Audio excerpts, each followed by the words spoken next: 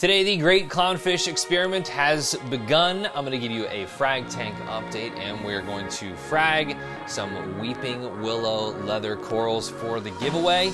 Let's go.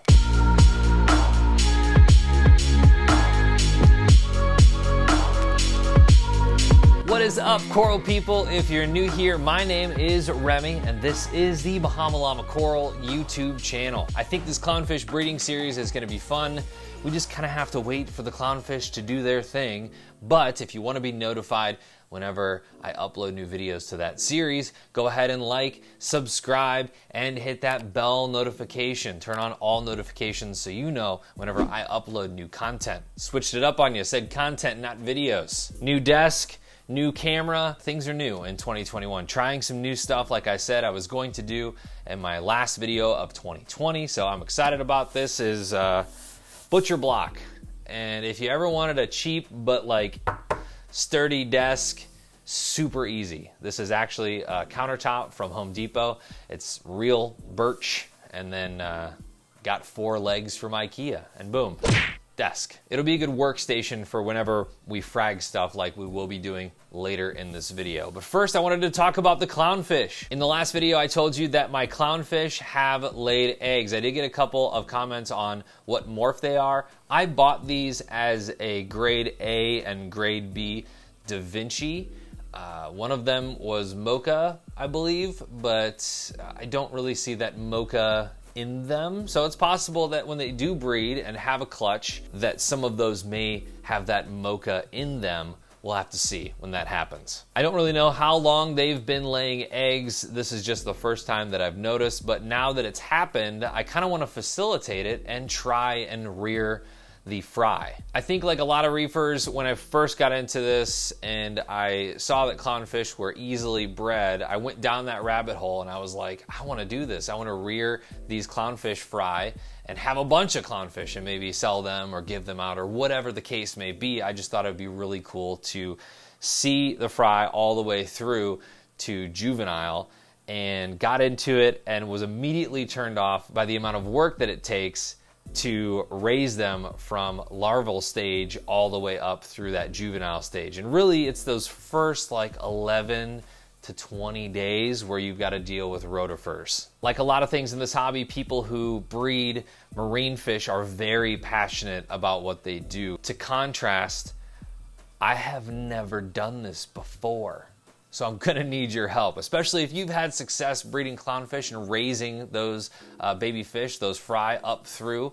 That would be fantastic if you commented below just to give me a little bit of advice as we go through here. I do know that I have to set up some more tanks. I have a 20-gallon long that I can use. I also have a 5-gallon rimless tank that I can use. So I've thought ahead that far, and I know that I'm gonna need to be able to culture rotifers at some point. So any advice that you have, please let me know in the comment section below. So in doing the research, I've noticed, and you probably have as well, that whenever people breed clownfish, there's always a clay pot involved or some sort of clay tile. For whatever reason, clownfish love that type of a surface that they can clean and lay their eggs on. So that's what I'm gonna use. I'm gonna go ahead and use a 4-inch clay pot. Thankfully, I have a spot cleared on the frag rack over by where they hang out in the toadstool. The Weeping Willow is usually what they call home when it's open, but I'm hoping they'll eventually become interested and they'll lay the eggs inside. This also makes for easy removal whenever we got to do that. You might be wondering why I'm not moving them into a separate tank for this spawning and breeding to occur, and I'm not opposed to moving them eventually, but you know, I feel like they're probably a little bit comfortable with the situation that they're in, and you know, it's kind of weird moving into a new situation and being comfortable enough to, you know, do the thing.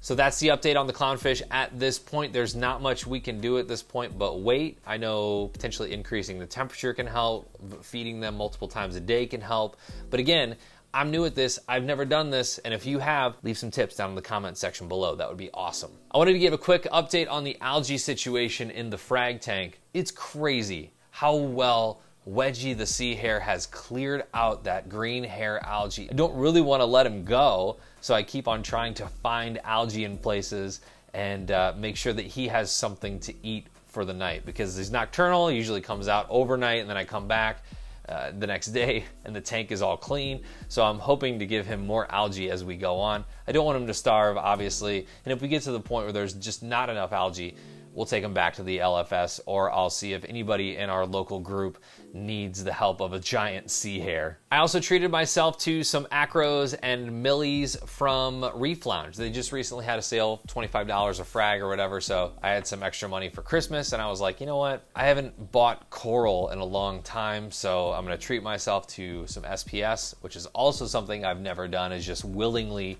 purchase a whole bunch of SPS, but it's all doing well, and I cannot wait to see what colors pop from these acros. For now, let's grab the frag of Weeping Willow that I have in the lagoon tank. We'll go ahead and slice that up. Tomorrow. All right, so we got the toadstool out of the lagoon.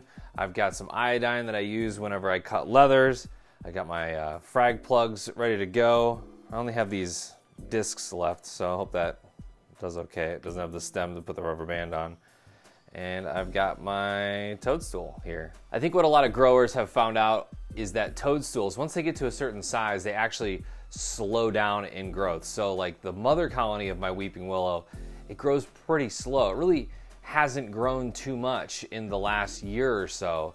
And this guy right here, like one of these little juvenile frags, they grow so much faster. So I've actually fragged this probably 2 or 3 times, and it's grown back to this, you know, this disc that you see right here. So we're gonna go ahead and we're gonna take off the crown, and we're gonna make, I don't know, maybe it looks like we could probably do 4 frags out of this, and one of these will be for the giveaway. I always like to use iodine whenever I'm cutting leather, so just put a quick drop of that into the water. Swirl that around a little bit. And then we're basically just gonna slice in and go around the crown.